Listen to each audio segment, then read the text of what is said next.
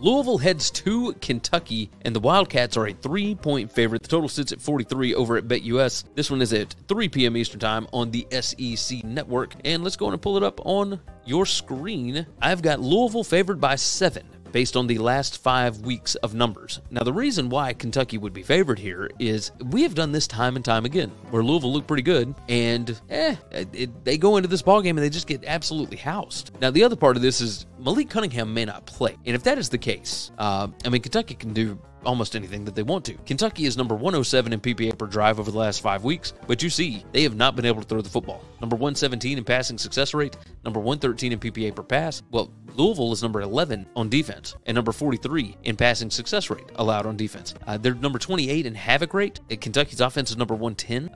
And while this is, opponent adjusted, I still don't know how much I trust it. Like, the Louisville defense is really, really good, but, what is the ACC compared to the SEC? And I don't know that we know the answer to that. So I look at this, when Louisville has the ball on offense, there are some things that Kentucky and their defense might be able to slow down, but I can't really find it. Like, rushing success rate for Louisville is number 111. Kentucky's defense is number 57 in rushing success rate allowed.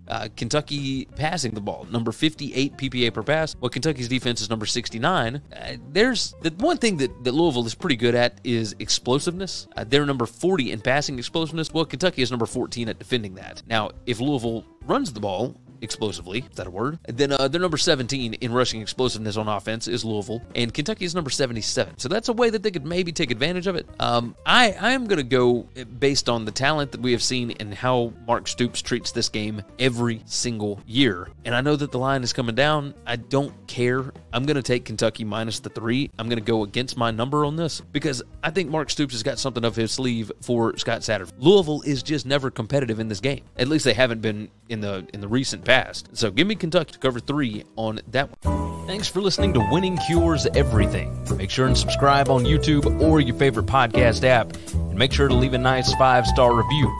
You can follow Gary on Twitter at GaryWCE, and the show is at Winning Cures.